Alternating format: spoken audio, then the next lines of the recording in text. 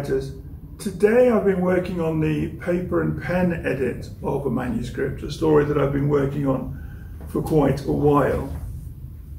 This is the total document, and at the moment it stands at about 80,000 words. Today I've managed to edit the first 7 chapters of this particular story, and it's taken me a long time because in any edit process you will spot mistakes that you've made before. I'm noticing that some of the dialogue I've quoted is given to the wrong characters. Only a couple of pointers, but I've got to make it much more clear who is speaking in some of the conversations. One of the other things I've spotted is that where I have gone through the manuscript on the first write, I have left little NB or nota bene notes and references to myself to say, check the name of this street, identify the distance between this farmhouse and the river, or how long would it take our police officer to drive from the city that he's based in to the outlying area where the crime is taking place. So I've been going through it today and making those amendments. This is my first pen and paper edit of this particular manuscript. I've added probably another 2,000 words of text to the story. I've used Google Maps to add some correct street names. One of my favourite aspects of working on a story is the time that I do the first pen and paper edit, which is what today's been about. I've gone through most of the first act. When I look at it today, this particular document shows me the names of all the characters in the story. So I've got 26 characters across the book.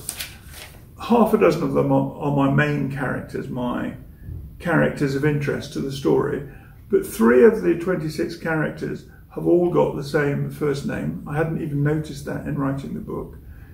And because 5 of my characters have a name that begins with the same initial, I've removed 4 of those and given them completely different names, and also first names that match more to their character, their place within society.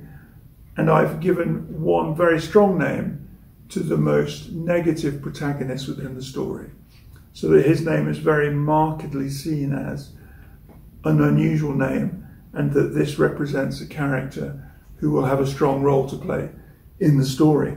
So pen and paper has been great today. I'm very happy with it.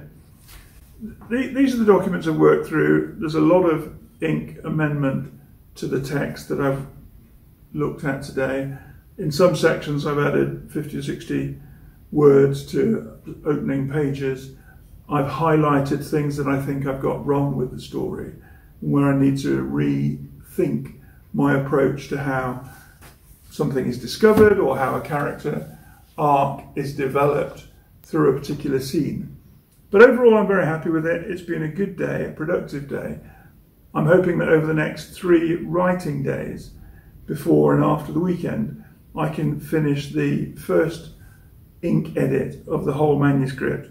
Then what I shall do next week is take it to a print shop, get the whole document printed out again, and put it to one side for a few days, and then come back to it later next week to do a second ink edit and bring in all the information that I will have researched and added to my notes between now and then. I'm really pleased with the progress that I've made today. Tomorrow what I will do is type up the amended notes so that I have a clean first act ready for printing. Then I'll put that to one side and work on Act 2 early next week. I'm really pleased with today because I've got through almost all of the first act.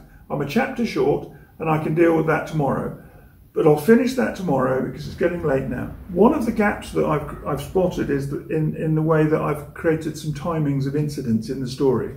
In the second chapter, I've got something happening at 11:30 at night for about an hour. By the time I get to chapter 6, I'm looking at CCTV footage for a completely wrong element of time because I hadn't carried the times across correctly from the second and third chapter to my chapter number 6.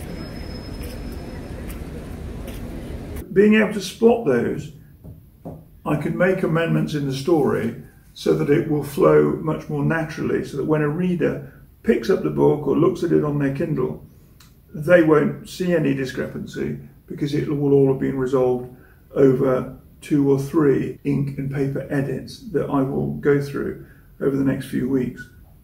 But I am happy with the story. I feel like I've made enormous progress because this is largely my Act 1 for the story.